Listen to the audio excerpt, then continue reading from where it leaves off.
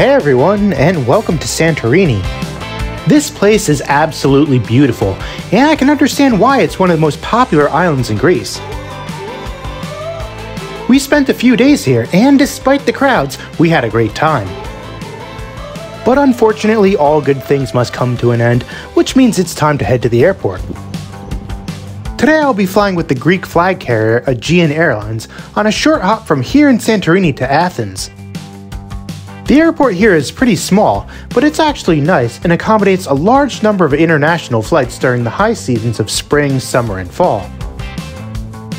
Full disclosure, this flight was operated by Aegean's subsidiary, Olympic Air, but flown aboard an Aegean plane, and I bought the tickets off Aegean's website. I wasn't sure whether to refer to this as a trip with Aegean or Olympic, so I just decided to go with Aegean since this A320 is sporting the Aegean livery, and it's officially part of their fleet. If there's any Greek aviation fanatics out there who feel like I got this all wrong, let me know below in the comments. Our plane arrived over an hour late, so it was a relief when it was finally time to board the buses for the remote gate. The flight to Athens is only about 45 minutes long, and we'll be aboard this 12-year-old A320.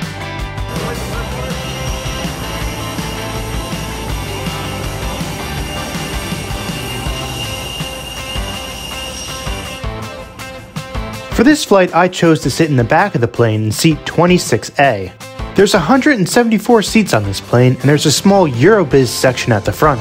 The seats themselves seemed a little worn, and when I got to mine, there were crumbs all over the place. I also noticed some coffee splattered on the seat back. I actually flew on 3 Aegean A320s while I was in Greece, and all the seats seemed to have this in common. There was also some garbage left over from the previous flight in the seat back pocket. The crew handed out sanitizing wipes when we boarded, so I was able to clean up a bit and it really wasn't a big deal. Welcome on board Aegean flight number 357 to Athens Airport. Duration from flight after takeoff basic main is R2F, 5 minutes after takeoff. Latest weather Athens Airport sky.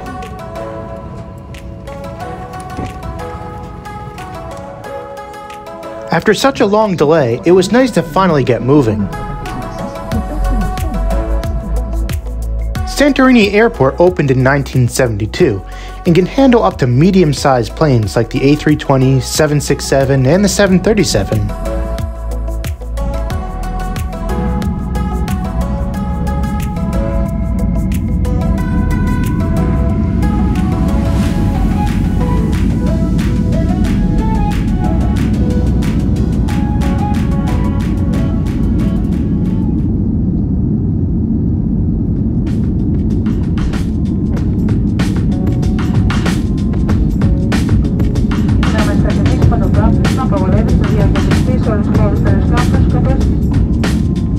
Now that we're up in the air, let's take a closer look around. The legroom wasn't very good, and inside of the seat back pocket there was a safety card and a sickness bag. The tray table pulls out from in front of you, and it was actually a decent size. In terms of entertainment, there was a magazine in the literature pocket, and overhead screens that showed the route map. One thing that was really cool was that this plane had Wi-Fi, and you could access a bunch of virtual newspapers and magazines free of charge. But reading on a plane tends to give me motion sickness, so I just enjoyed the views out of my window. Another thing that surprised me about this flight is that a small snack was served. Everyone got a bag that had some crackers, a bottle of water, and a sanitizing wipe inside. It wasn't a huge snack, but it was definitely more than what most US airlines would serve on a 45-minute flight. There's 2 lavatories located in the rear of the aircraft, and here's what they look like.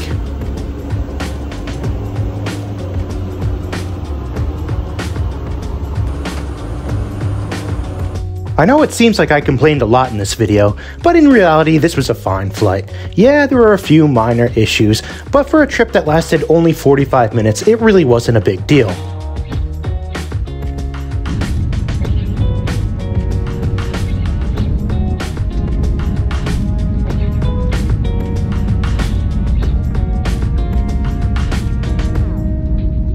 I've seen some people say that Aegean is Europe's best airline, but after this flight I can't say that I agree. However, I do realize that this was one of their older planes and this was just a short flight. I really wanted to fly on one of their new A320 Neos or A321 Neos, but it just didn't work out on this trip, and I've heard that those planes are really nice. I'd love to come back to Greece soon, and if I do, I'll make sure to try out one of their newer planes, and hopefully that'll change my opinion. That said, I did enjoy this flight despite the delays and kind of dirty cabin. The amenities that they provided were nice, and the staff were very professional. For health reasons, the crew had everyone disembark by row to maintain social distancing, but then everyone was crowded onto the same bus to the terminal, so that one's lost on me. And once we got inside, it took them almost an hour to get our bags to us, but I'd still fly with Aegean again. And that's the end of this video. Thanks for watching, and let me know below if you've ever flown with Aegean.